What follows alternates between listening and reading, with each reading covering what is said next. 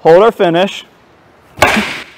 Okay, we're going to check that the heel is nice and high. The shoelaces are pointing up the center of the field. We have some nice flexion in our knee, and that we didn't dance with that back foot.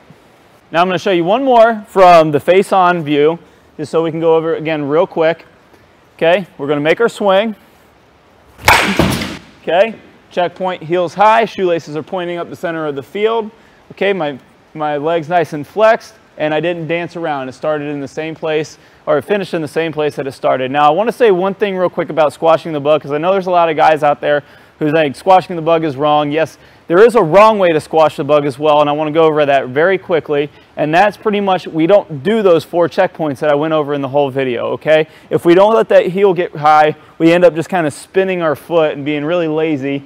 You know, if we let this leg straighten out and we do this, yeah, we've rotated our back foot, but now this leg's all straight. You know, and then if we don't, oh, that's not maintaining the flexion.